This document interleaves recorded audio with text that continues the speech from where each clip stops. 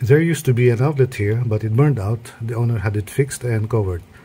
Let us use this AC20 Mestek voltage detector to determine whether there are still energized conductors inside without opening the cover.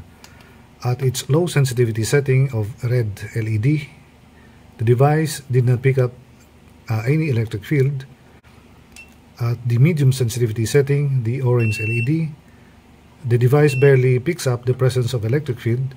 Switching now to the most sensitive setting, the green LED, the device now clearly indicates by visual and auditory signals the presence of electric field, indicating that there are still energized conductors inside. And I believe that this is one of the advantages of having very sensitive setting available in your non-contact voltage detector when you are testing for things which are covered. And that is because electric field is greatly reduced by barriers.